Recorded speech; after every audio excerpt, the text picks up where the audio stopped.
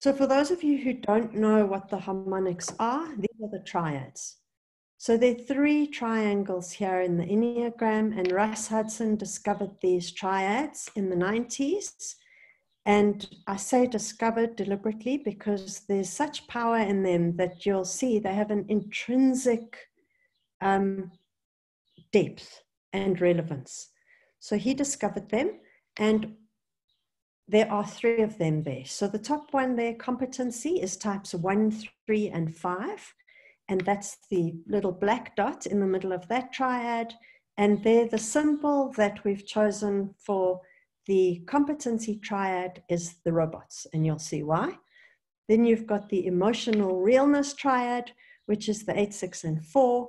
And we've got the gorilla there making a very strong demonstration of its feelings. And the emotional realness triad used to be called the emotional reactivity triad or the reactive triad. And another name for it was the intensity triad. But then Russ renamed it twice to try and be more egalitarian and not to stigmatize the one triad over the other. So if there's any residue here of negativity, it's not intended. And you'll see why the emotional realness triad is so critical to our functioning. Then you've got the positive outlook triad, which is types 9, 2, and 7. And they are the happy balloons flying up into the sky. So just a way to help you try and remember which triad is which. So this diagram will come up again. This pinging is ongoing. Are you recording, Renata? Yes, I am.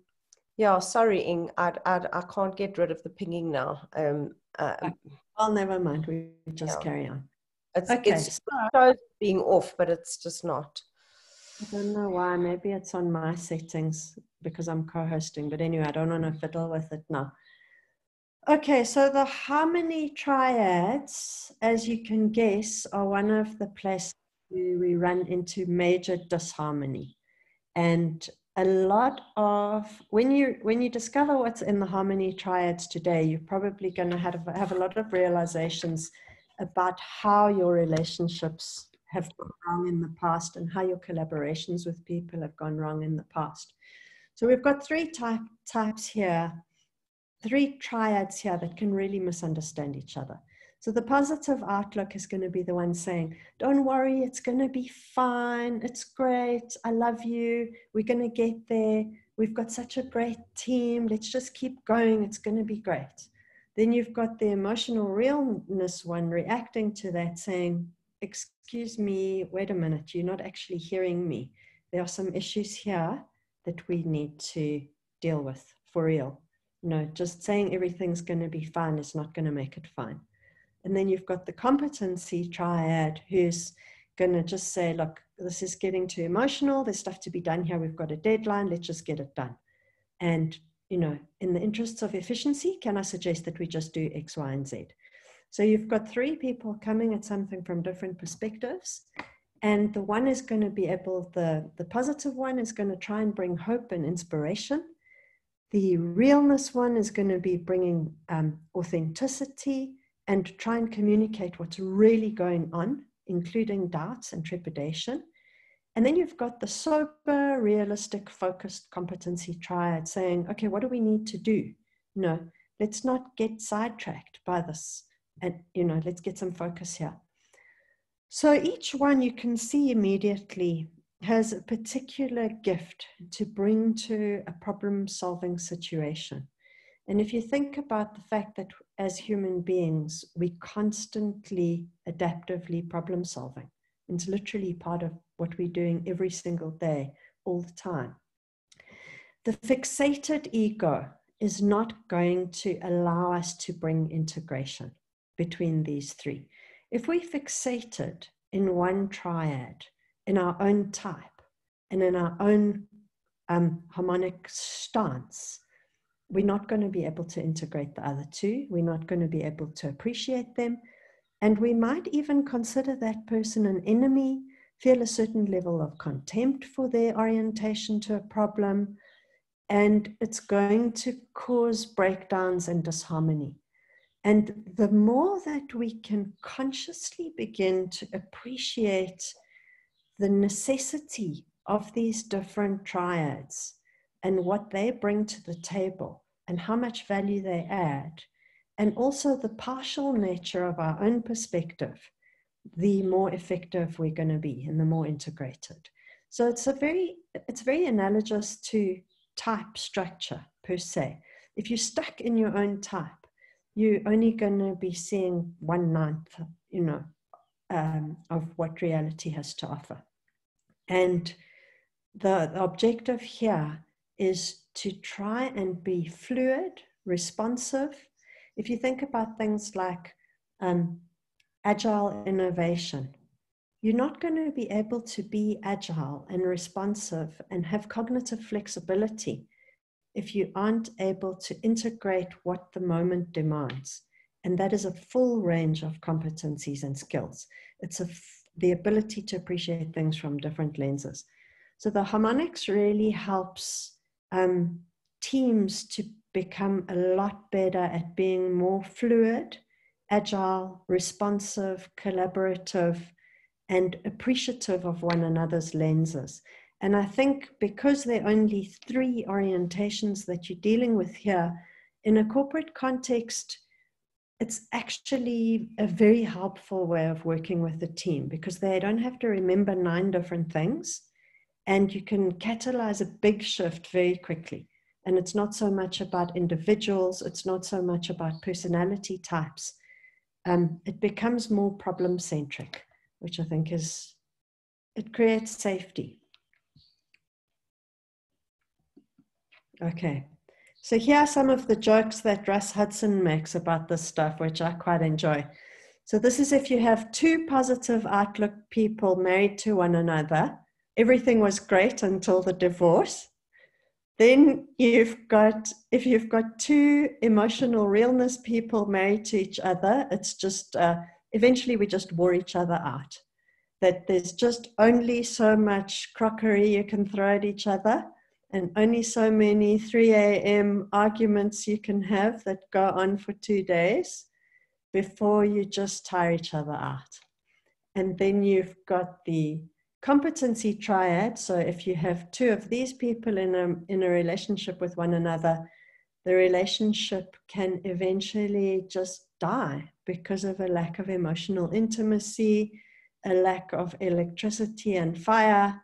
And, somebody always arrives home and doesn't forget to buy the chlorine or whatever, but there's no dynamism in the relationship. It just kind of functions at a very practical level. Renata, you're laughing, tell us. No, I'm a self-preservation 3. And my last relationship was with a self-preservation 3. That's exactly what happened. Eventually, it was just like, what happened? It just was ice cold and dead. It was like, oh, okay. We never fought. There was never any emotional realness.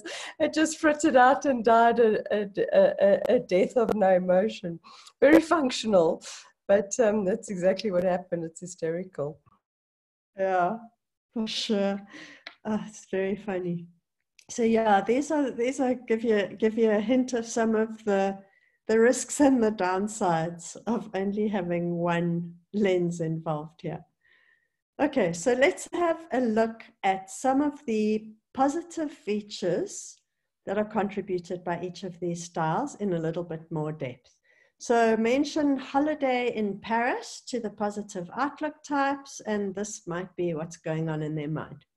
The 7, 9, and 2, it's all beautiful and rosy. They're the ones who hold vision, a vision for creative problem solving.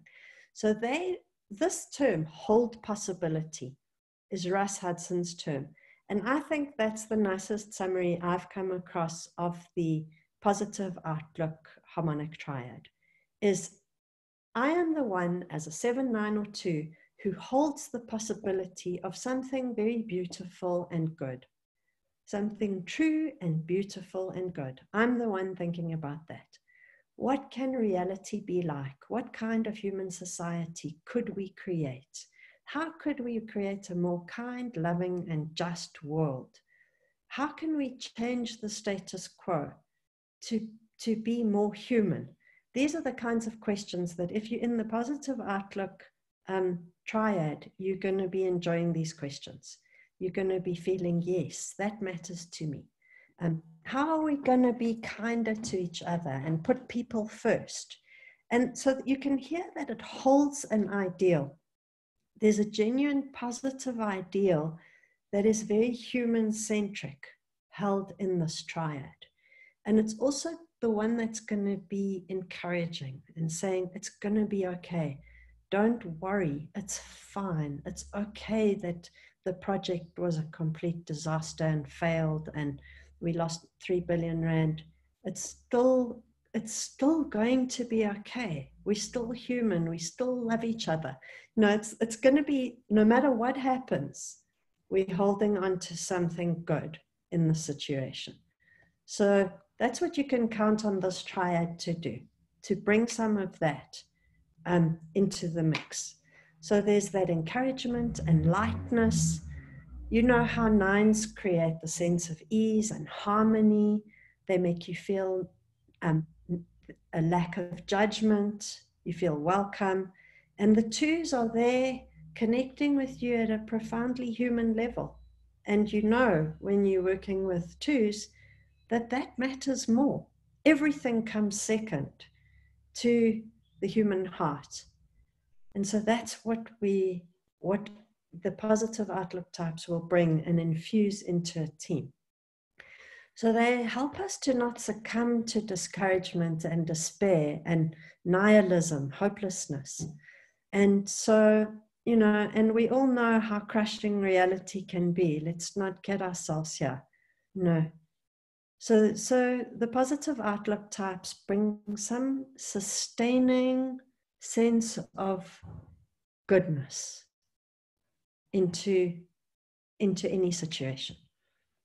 Okay. Then you mentioned holiday in Paris to the emotional realness. And this might look more 6 or 8, maybe less 4. But let's not forget there are riots on the streets of Paris. Things are on fire. The yellow vests are rioting. The place is in absolute chaos. What do you mean holiday in Paris? Are you shrooming? No. Who wants to go there anyway? So the emotional realness types are going to have a very different reaction to things. And what are they bringing to the mix here? That point number 3, the bullshit radar. You need these people in the mix to say, excuse me, what are you thinking? Are you dreaming? You know, do you actually understand the risks of what you're proposing? So they're the ones that are going to be authentic. They're going to stop a process dead in its tracks and say, sorry, can I just ask a question? I've got some concerns. They're going to want to raise the issues. They're going to want to ask the difficult questions.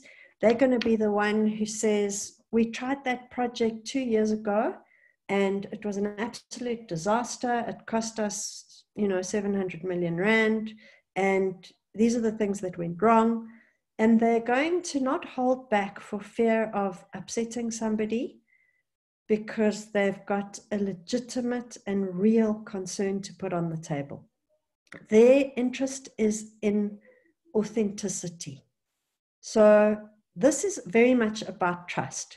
If we aren't on the same page emotionally about what is real, then there's very little chance that we're going to come to a successful solution.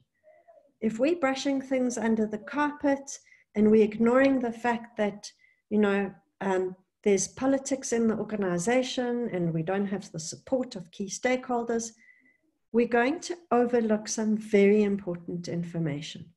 And the emotional realness types are the ones who are not going to let that happen. They are concerned with, let's all get very real about what's going on here. The Enneagram 4s are going to do it in a slightly different way. So the Enneagram 4 might be saying, can we just slow down a second? I'm feeling some disquiet about what's being said here.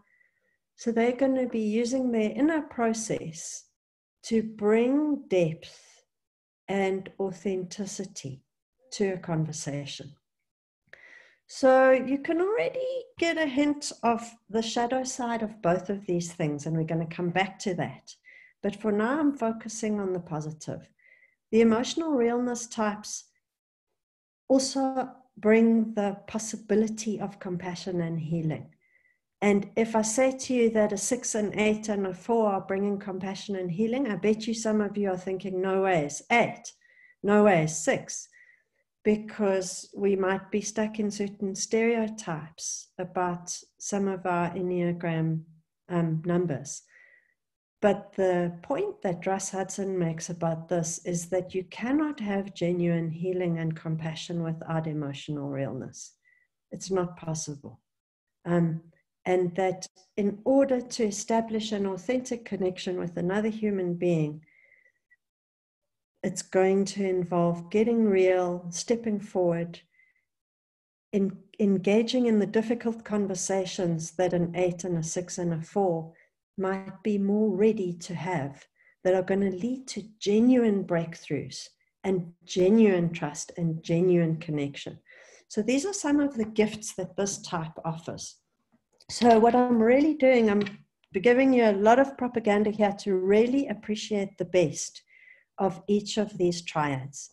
It's really, really important. And in your work with corporate teams, when you're using this stuff, it's a very key message to bring. So powerful for the collaboration and teamwork to be able to say, right, are we on the same page? I notice you over there, you look a bit hesitant. What's going through your mind? Those are the kinds of questions that an emotional realness person would ask, because they're not shying away from the realness. Okay. Competency. Holiday in Paris. The competency triad starts going into action mode, planning, finding out the cost of the train tickets, where to stay, how long it takes to get from Châtelet to wherever. And they get very practical and concrete and on the detail very quickly. So these are the 1s and the 3s and the 5s. Very efficient, no nonsense, not all romantic, not fazed by, the risks and the concerns too much. Just very much about, let's get this thing done and make it happen. So you can see how important that would be. So imagine you let a team of 5 Enneagram 9s design the Paris Metro, as opposed to letting a team of competency triad people design the Paris Metro. I can imagine which team you would choose to do that for you if you were the city planner. If you want things to work, if you want a rational system that's efficient, that's done with sobriety and realism, where there are efficient tools, planning. So the competency triad, very good at stepping back from a situation, seeing the whole situation there. Right, these are the resources we have, being able to disidentify. So to take the emotion out of the picture. This is also why 1s and 5s often mistype, is because of that gift of disidentification. Like, okay, here's the problem, here are the resources, here's the time frame, these are the people that we've got. Very good at seeing time. So there's some giftedness in this type of actually being able to see time in a way that other types find more challenging. So things like, supply chain management. These are the kinds of things that competency types are really good at mapping out and understanding and bringing effectiveness into that. So it's about how to get a grip on a situation, create a solution, harness the resources and the capacities of the people, and get things done quickly. So doing it in different ways. So the 5s are seeing the patterns and the overarching system that holds things together, having that incisive insight into the patterns that are holding things together. 3s bringing that incredible efficiency. 1s, the ability to bring the attention to detail and really bring the order that is needed to make things work. So I think you're probably getting quite a good flavor from these 3 slides and their pictures of what these different triads are about. So before we go any further, I just want to get some questions on your understanding so far so that I don't rush forward. So can we stop there for a sec and let's hear any questions about what I've said so far? You're being very clear. I'm wondering about a tri-type overlay here, because I know that I've worked with a team that had predominantly 7 thinking. So it was the team style was 8, and they had a lot of 8 and 3s in the team. But it was a large team, and almost all of them had a 7 thinking style. Yes. And what I noticed, even though they weren't 7s, that the issue with it, and it was an executive team of a technology company, is that they realized that a lot of their problems were because their approach to problems was quick fix. So as soon as the problem was presented, they wouldn't think about it too much. They would just go into very quick fixes. Oh, it's going to be fine. We'll just do that. And then they realized that they kept having to do a fix of the fix and a fix of the fix of the fix. Yes.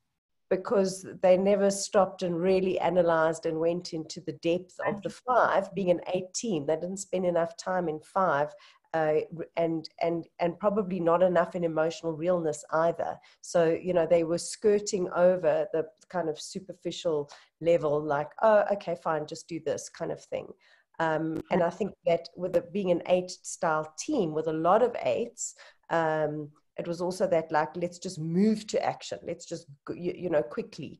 But it kind of makes me think that even that kind of thinking style overlay, when you've got a lot of people, would tend to create a lot of, you know, there was a lot of positive outlook, which is also called escapist, right?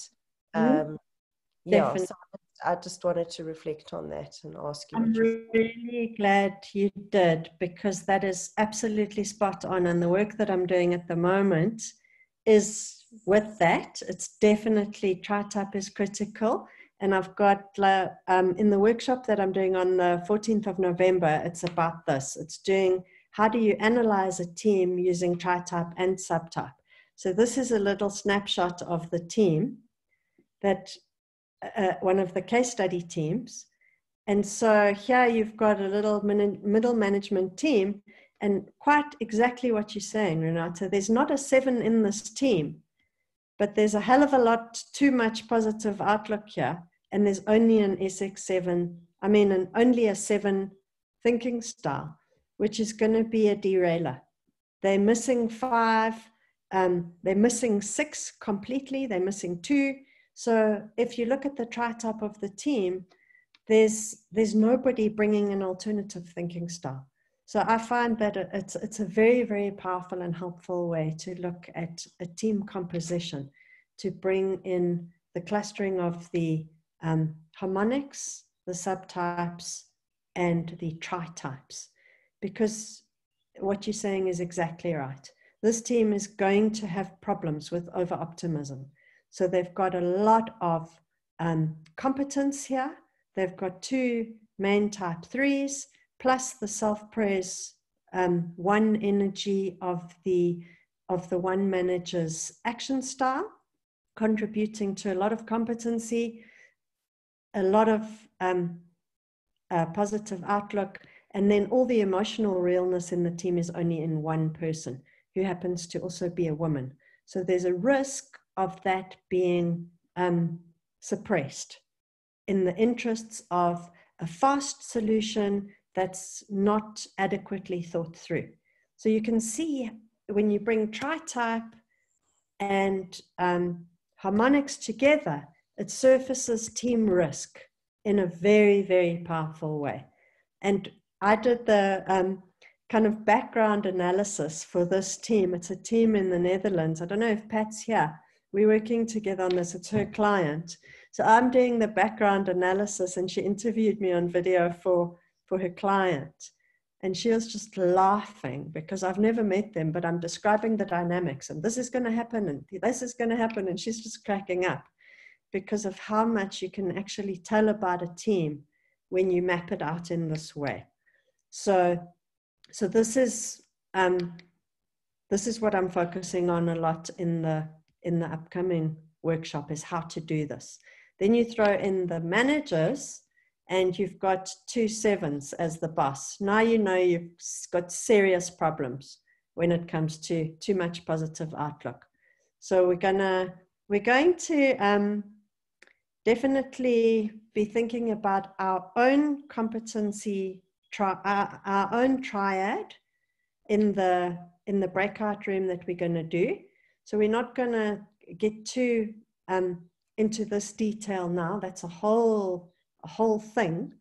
What I want to take you back to is this, and we're going to have a breakout group where we are going to talk about how our own triad, where our home is. So me as a 7, my home is in the positive outlook. Renata's home is in the competency as a 3. Natasha, you're in the 4, you're in the realness.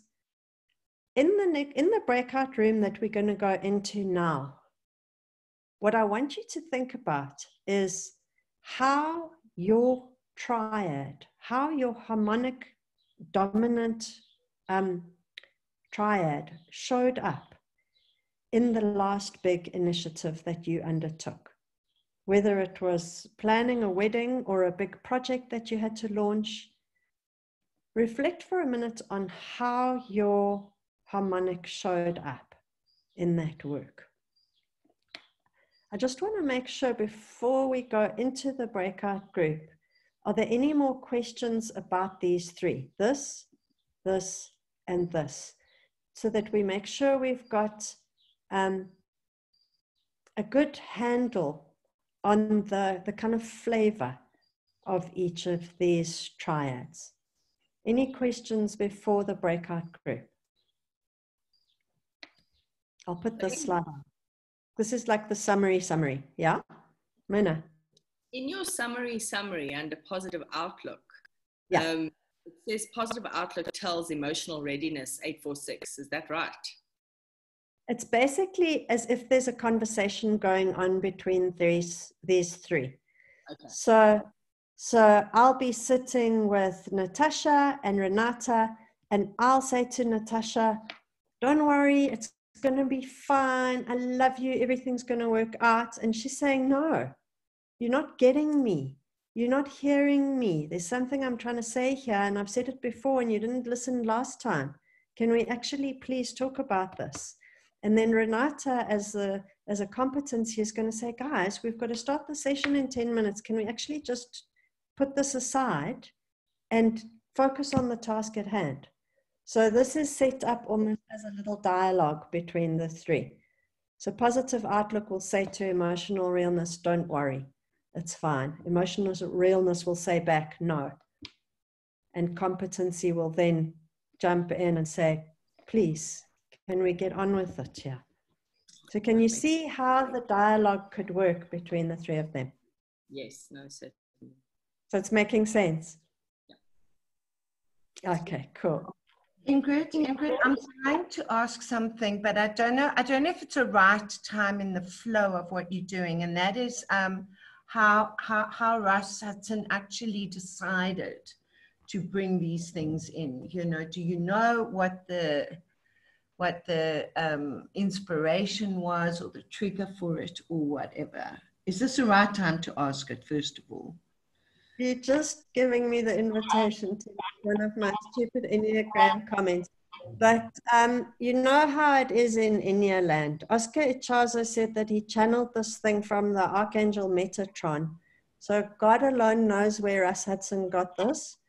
Half of the Enneagram comes from esoteric sources. So I don't know exactly how he got the inspiration, but it's very... think he just noticed a pattern. You know, he's a 5 and he's good at noticing patterns. I think that's what he said. He just noticed a pattern with those triads. Yeah. Ingrid, I just want to make a comment and then also an observation. Yeah, so I think all the triads come from working with, you know, the laws of 3. So I think that's probably where Russ got, you know, this is another law of 3, all the triads.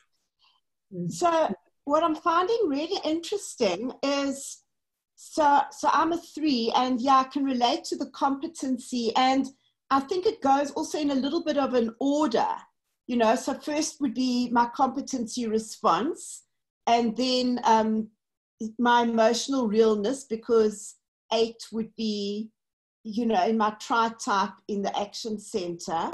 And then positive outlook would probably be the 3rd one. So it's quite interesting just to notice that flow on an individual level as well. Definitely. So if you know your tri-type, you're going to be able to see the concentration of the harmonics in your style. So me as a 794, I've got 2 positives and an emotionally real and 0 competence. And you'll be looking at this thing now, able to see, have I got anything missing? Have I got one of each? And you're very lucky and blessed if you do have one of each. That comes a bit more naturally to you. If you're a 792, then you're going to have to do a lot of work to access the others. But we are going to get to that a little bit later on. After the first breakout group, we'll come back and get some feedback. And then in the second breakout group, we're going to be talking about how to access the others. Okay. So first, just to add to that, for those who use the IQ9 report and the coaching companion, it gives a percentage for each of the harmonics, which it's up to everybody to kind of see how much that resonates, but it does give you a clue when working with yourself and your clients as well. It gives you a percentage for each in the stacking, unrelated to tri-type, but probably you'd see a correlation to tri-type. Yeah. Ingrid, Okay, Ingrid, I have a question. Who's talking? Wave? Stephen. Oh, there. Talking about my the IEQ. Well, as you can see, I'm a 692, which suggests that I have two of my tri-type are in the positive outlook. However, in my harmonic stacking, the positive outlook is the lowest. So your main type there is obviously very dominant in your harmonic style, in your approach to harmonizing, in your approach to problem solving. You are not going to draw on those 2 aspects of your tri-type as much as you are the emotional realness one of the 6. Mm-hmm. Cool. Gail, you're on mute. I have a question, thank you. Also, I'm those strongly in the positive outlook, but what about the wing? And if you're strongly influenced by a wing that's not in those 3? Definitely. So like my wing is strong. Definitely. I think that the Enneagram, as we know, it's so dynamic, it's so fluid. We've got 2 wings, we've got lines of stress and integration, we've got a tri-type, and they're the lines from each of our tri-type elements, they're the wings for each of our tri-type elements. So the more I work with the Enneagram, the more fluidly I use it, and the more I see its fluidity in others. So I say, if you can find some competency on your left, grab it. You know, it definitely, the whole Enneagram is accessible to us in one way or another. And it's a tool of self-reading. You know, there you've got this map and this mirror that allows you primarily to take a moment to cultivate the inner witness, to go into a state of okay, I'm stuck in my stance of competency, or I am stuck in my stance of positive outlook. And in that moment of awareness, that's what matters much more than do I have this wing or that wing. It's in that moment of awareness that you're able to think, okay, I'm neglecting competency in this moment. Where am I going to find it? And as a 7, I'm going to be thinking, okay, I'm going to go to 5 and I'm going to go to 1. No, you're probably going to have a different way of thinking, okay, I'm stuck in positive outlook. Where can I go? So the whole gift of the Enneagram is how we take this system of self-reading, this whole symbolic self-reading system, and we use it to create a moment in which we can ask ourselves, what is this moment inviting? What does this moment need from me? What do these people need from me? And then use this symbol and this map to see how we're going to find it. You know, and it could be from any type. Does that help at all? Yeah, very much. Thank you. Renata, thanks. Inge, I've had a question in the private chat about does the coaching companion of the IQ9 show the tri-type? So can I quickly just show how it does? I know, so for everybody, Ingrid likes Catherine Forvis test. Let me just share my screen. This is my coaching companion. That's great. That's bragging. No, it's not. That's brave. It's brave. Oh yeah. Anyway, I mean, this was answered, I don't know, in 2014 or something.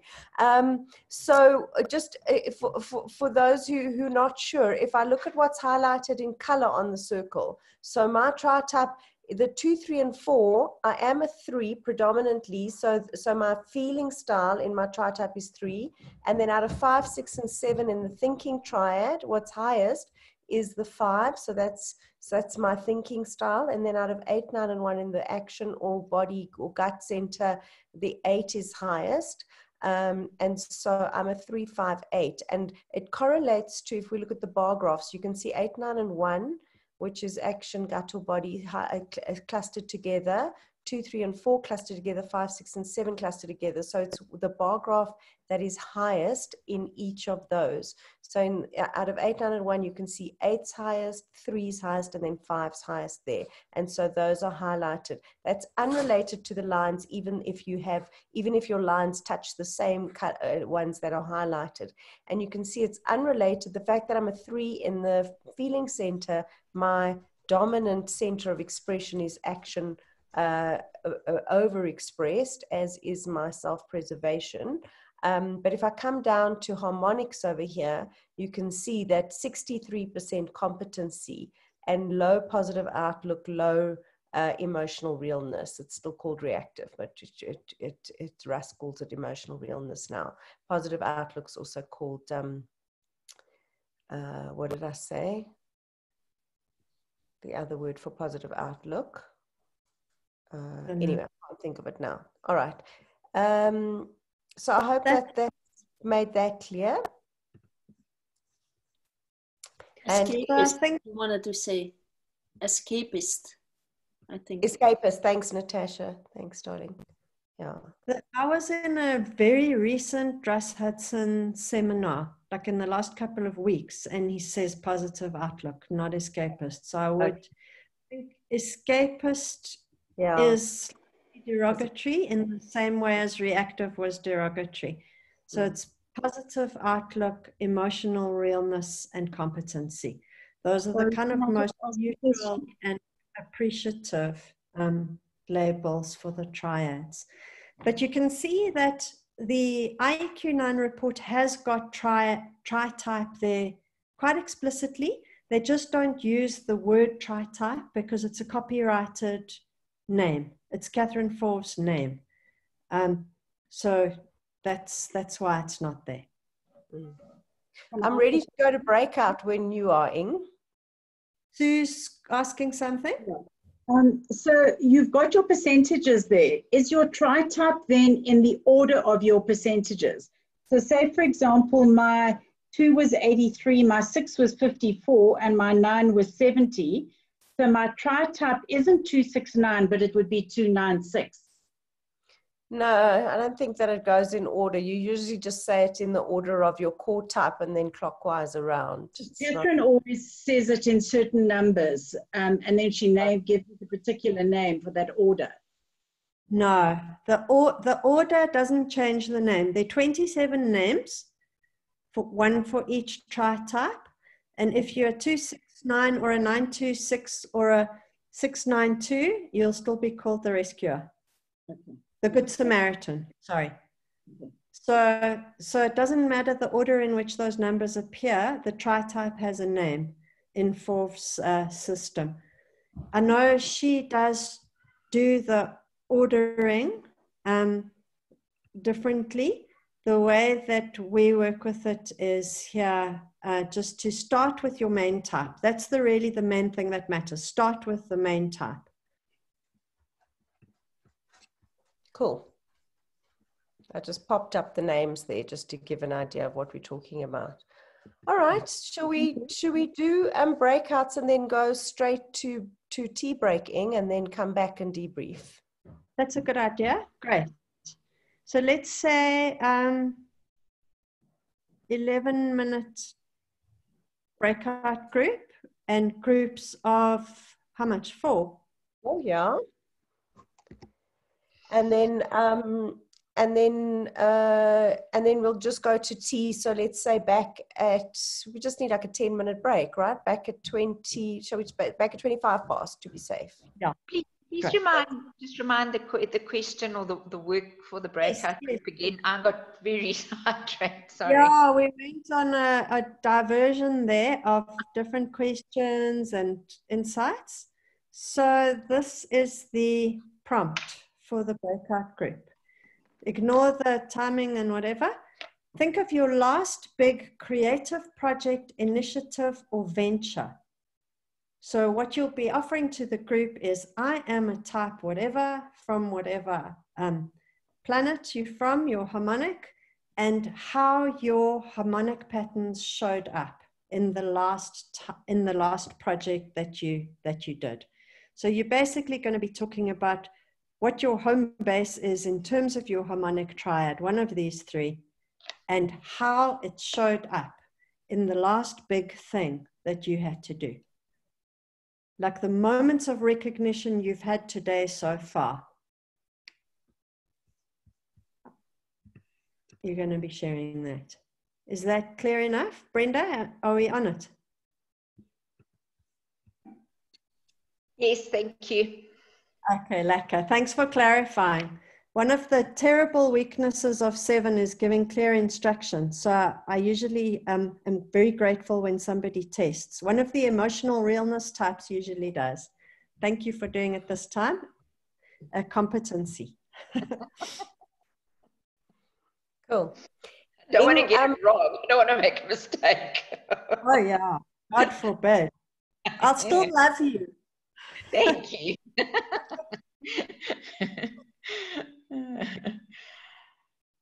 All right, Ing, you're going to be beamed into a breakout because I can't get you out, and then you can choose to stay and leave. I like that. Thanks. Cool. All right, cool. So we're going into breakouts in and back at 25 past in 3, 2, 1. Have fun. Ciao.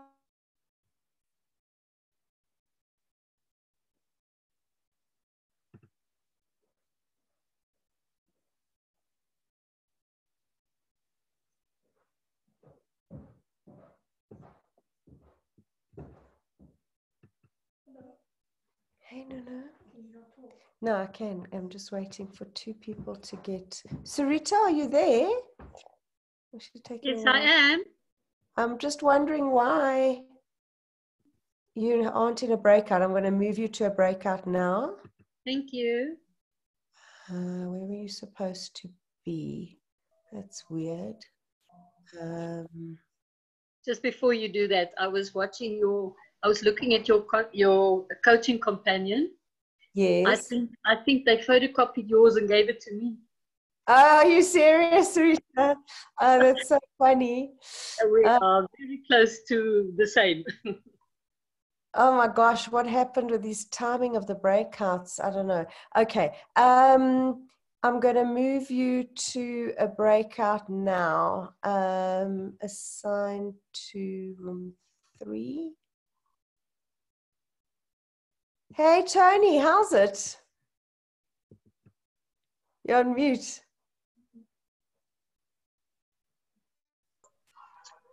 I've been sitting with Karen, listening Yes. to the discussion. Cool. But it wouldn't make sense for the two of us to be in the same group. Okay, cool. Let me go and put you into one. Nice to see you. It's been Nice to see you too. Cool. Let me find a group for you. So I've got some groups of 5 and some groups of 4. Okay, let me put you into room 4.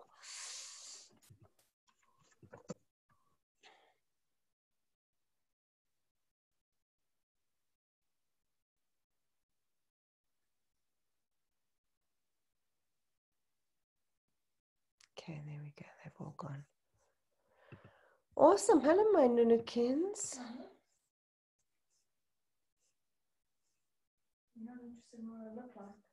I am, but I just wanted to make sure that the breakouts weren't going to.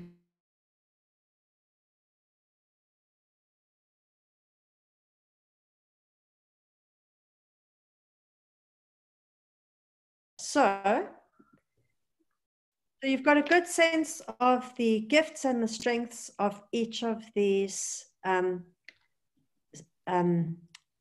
triads. Now we're going to go into a little bit more on what are the shadow sides and the blind spots of each of them. And these are going to play out if you are in a stance. That's how Russ Hudson talks about it. He says you get stuck in a stance. And you know what it's like to be stuck in the stance of your personality style. If you feel like you always have to be upbeat, you know, as the 7 say, it's a stance and you get stuck and you lose all flexibility. And that's what happens within the harmony triads as well, is that they become a fixation and a distortion of our attention and our awareness just in the way that anything else can be. So our subtype is a distortion, our main ego style is a distortion, and the harmonics bring a particular flavor of distortion to how we are seeing the world, how we're seeing the problem, how we're seeing other people. So the positive outlooks here, and you'll know this very well if you've had to work with them on something, is they often ignore the seriousness of a situation. They overlook key details. They downplay the risks and the dangers of things. They miss vital pieces of information and they avoid conflict. So I once worked with a 9 and we had to implement a massive ERP system. And between the two of us, we consulted everybody for about a year and we made best friends with the entire organization. And we really had very little appetite for signing off detailed processes. And you can imagine how successful that was and how furious people were with us because of our positive outlook. It was, don't worry, everything's going to be fine. There'll be some teething problems. We'll sort them out later.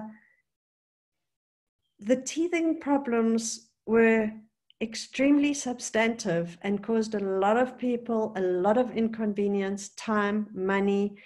It impacted the brand of our unit because we just didn't care about the problems. We just saw the good side of it, and you can imagine how frustrated people were with us, how frustrated the Enneagram 1s and 3s were with us in that organization, and how furious the emotional realness types were with us because of the fact that we hadn't really listened to their concerns the whole time. So if you've worked with positive outlook types, you'll know very well how the shadow can play out and how much fury and frustration it can cause other people. Psychologically, the positive outlooks are defending against anxiety, depression, conflict. They're trying to accommodate everybody, be nice, love everybody, and it comes from a good intention. But as we know, the road to hell is paved with good intentions, and they are just overlooking a lot of stuff. So that just brings me preemptively to an important point, is one of the keys in working with a team using the harmonics is to make sure that everybody in that team appreciates the good intent of the other triad. If you take one thing away from today, take that. Working with a team, make sure that every single person appreciates that the positive outlook comes with that positive outlook, not just because they're lazy or they don't want to deal with problems, but they're trying to make it a happy experience for everybody, and they want everyone to feel included, and they want the humanity of the thing to come first. Stuff the ERP, we're gonna love each other at the end of this process. So that's what they're really trying to put first. And there's a similar thing for each of the other two, obviously. So if you can get a team to recognize the positive intent driving the harmony strategy of each of these triads, then you've done a good thing. Then you've unlocked probably 80% of the value of this harmonics wisdom. Okay, let's look at the downside of the emotional realness. And we all know that the eights are the stereotyped and labeled, and everyone projects their darkness onto eights as the baddies of the Enneagram because of their emotional realness. And that's because eights don't hold back on saying what's on their mind. They can be very blunt and direct. They give direct feedback. They'll tell you if your idea is garbage. And obviously for people that can be very discouraging and frustrating, to the point where they become scared to actually take their ideas to an 8 because they don't know whether the person will hear them. So that's just the 8 example. The 6, people become frustrated because 6s routinely will surface the risk. You know, you'll be having a strat session and everyone's speaking about, yay, we're going to build hydroponic vegetable farms on Mars.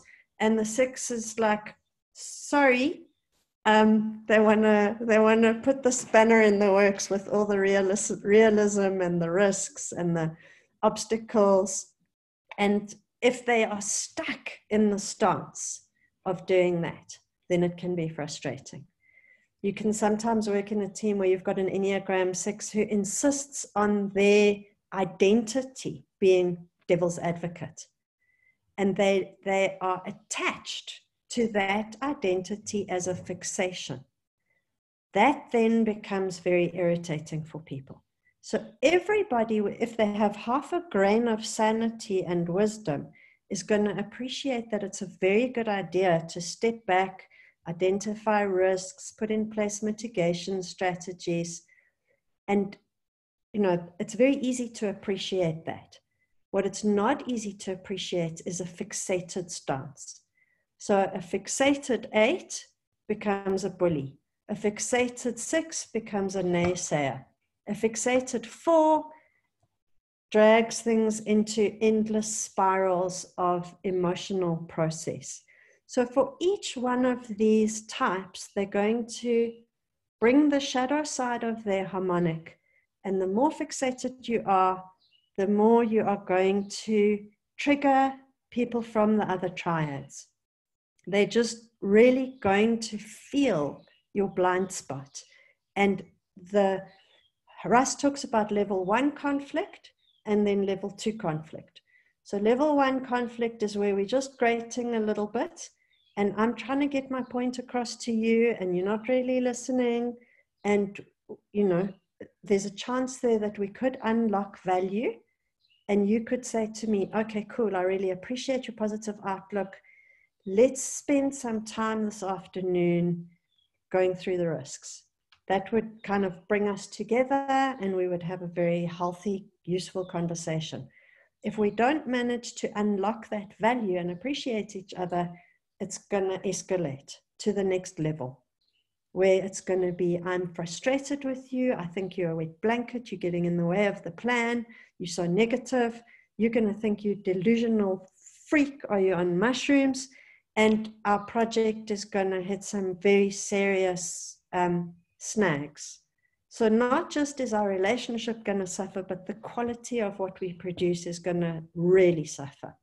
We're not going to work wonders together if I don't want to think about risks and you are stuck in your single solution as either an 8 or whatever.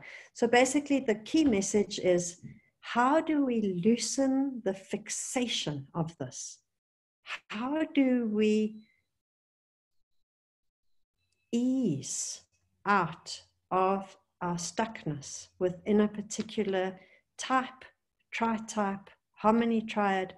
For me, this is the dominant thing of the Enneagram from end to end, is softening. How do we soften and become responsive and appropriate to what the moment is asking of us? Okay. And then the competency side, blind spots here. You saw the robot picture for the competency triad at the beginning, and the fact that the marriage will end because it's just so functional and lacks human vitality and dynamism, not dynamism, romance or whatever. It's got an inhuman quality to it because of the gift of being able to be rational and step back. So the gift and the shadow are always identical. It's always two sides of the same coin. So you've got people that are gifted at stepping back and coming to a rational solution. Surprise, surprise, that the shadow side and the blind spot is feeling kind of cold and disconnected and so solution oriented that you're missing the emotional authenticity, you're missing the depth, you're missing the tenderness. So, you know, it's very obvious what the shadow side of each of these triads will be. So the ones are sticking with the rules at the expense of the feelings. The 3s are efficiencies and the feelings get lost. And the 5s are the solution and the conceptual design at the expense of the feelings and the emotional realness. So you can see very clearly what goes missing, how the other 2 go missing from each triad. Is this making sense? Let's hear any questions, comments, feedback.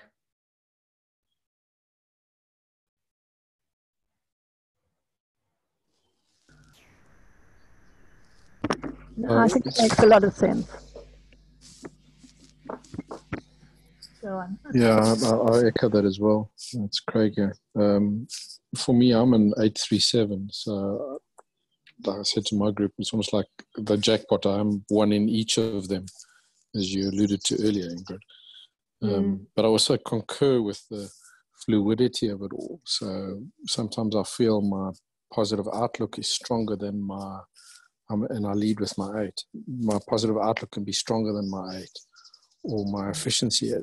It's like tides going up and down, or the sun going up and coming up in the morning and setting at night. It can be at different points in time, which I suppose is the beauty of human nature. Exactly. And that's such a lovely thing to hear also, because 8 is also very much in the virtue of innocence is the softening and the fluidity.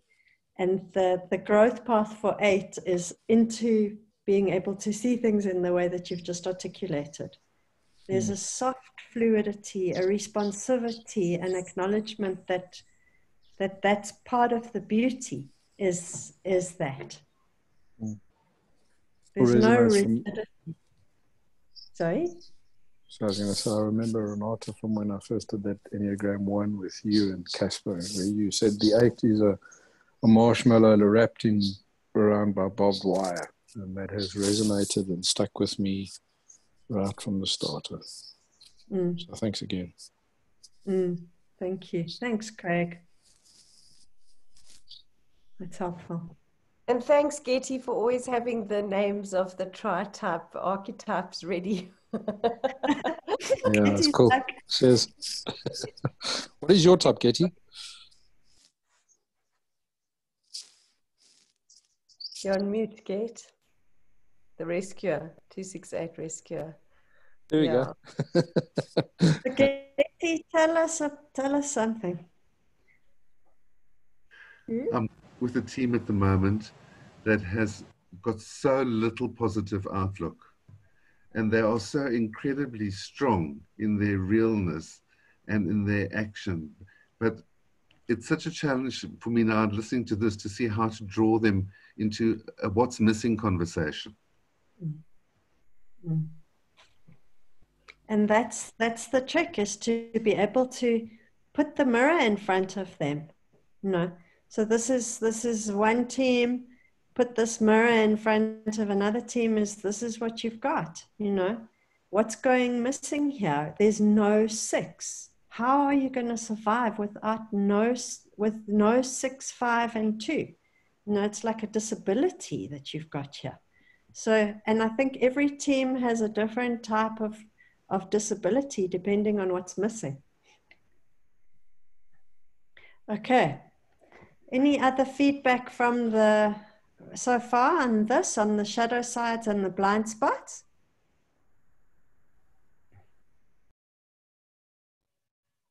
Okay. So, Renata, process suggestion from here. Second. How much more have we got in terms of slides? Ing, I don't want to run too much over time, and we book till 4.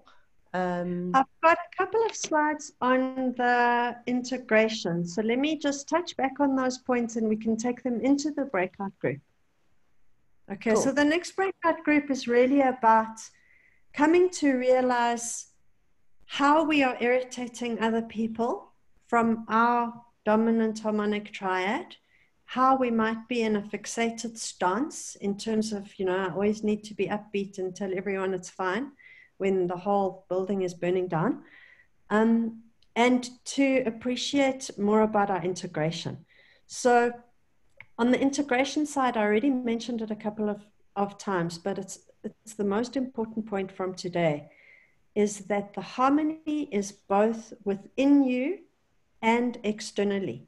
So what you are trying to do is harmonize these 3 triads within.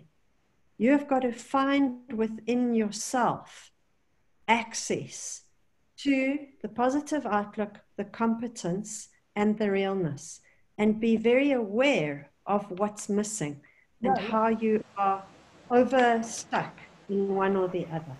We can be all 3 at the same time, and we need to be able to be fluid and responsive in our integration of the 3. Russ speaks about the very higher purpose of this integration, which is what happens when we integrate all 3 within. He speaks about how we end up with a grown-up, spiritually mature human being, someone who's compassionate, wise, grounded, and capable. Which, can you hear how wonderful that sounds? Imagine we were all walking around with full access to all of our capabilities, agreeing on what matters to us, what problems are important, what is possible, and how we are actually going to do something about them in the way that we're going to see visible, real, sustainable, robust solutions being put in place. And that's going to happen if we manage to harmonize these things and step into our full adult responsible potential in the integration of these 3. So it allows us to become curious, and it allows us to really meet the people that we might have considered to be our enemies in bringing the best of them. And this phrase at the bottom here, a highly emergent creativity, is what emerges in the alchemy of these 3. So it's almost like the law of 3. It's as these 3 come together, totally new creative possibilities emerge that weren't visible from within each isolated harmonic camp.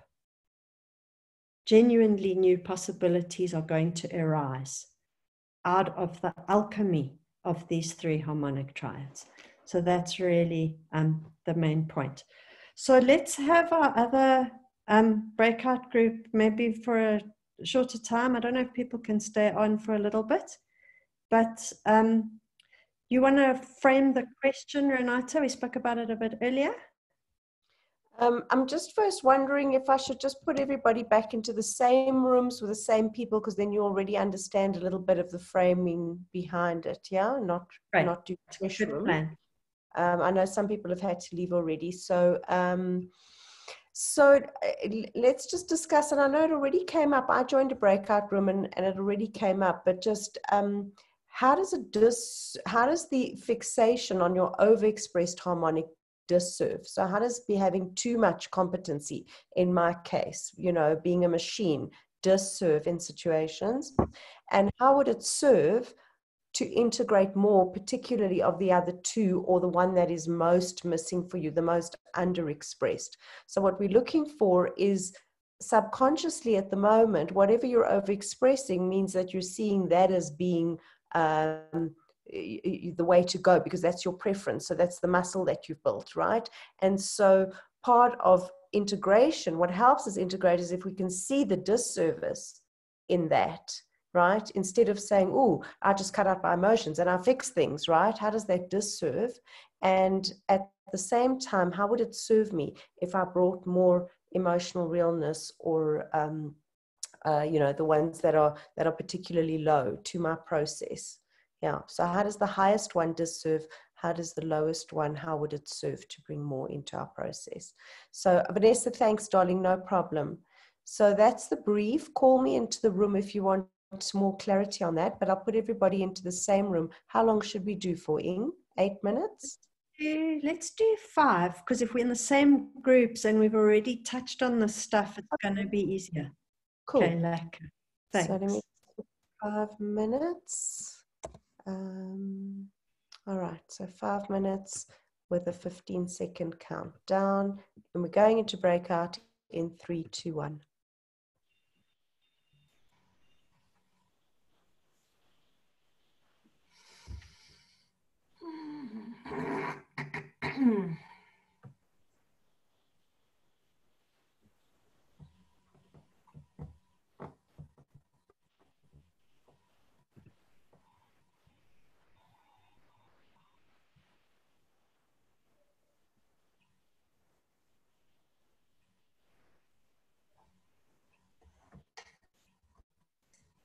Okay, I don't know. I'm going to have to reassign. Okay, I'm assigning you. Marlene, which room, who are you within a room?